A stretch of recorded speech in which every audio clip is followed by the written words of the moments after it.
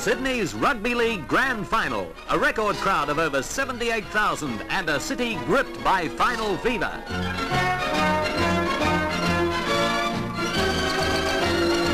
Police have to close the gates and thousands miss the start of St George's bid to win 10 grand finals in a row. South Sydney are going to make it pretty tough and actually score first points with a penalty goal. Kevin Ryan tries to break through, but McCarthy brings him down. It's rugged football with occasional bursts of speed. Like this one. Both teams are defending magnificently.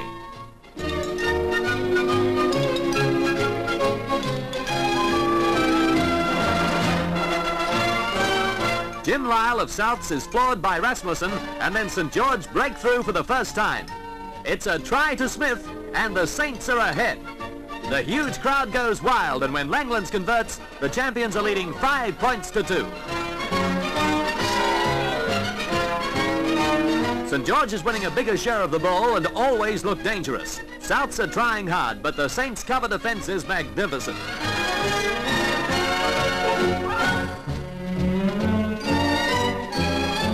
Saints have the ball again, but Brannigan halts any advance.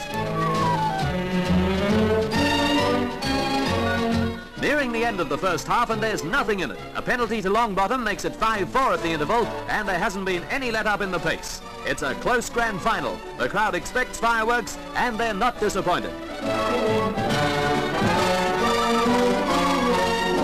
Second rower Elton Rasmussen breaks away and sends left winger Johnny King over to score in the corner.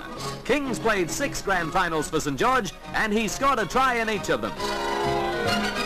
The Saints lead 12-6, and though South score another penalty goal, they can't cross the St George line. It's 12-8 when the final whistle blows.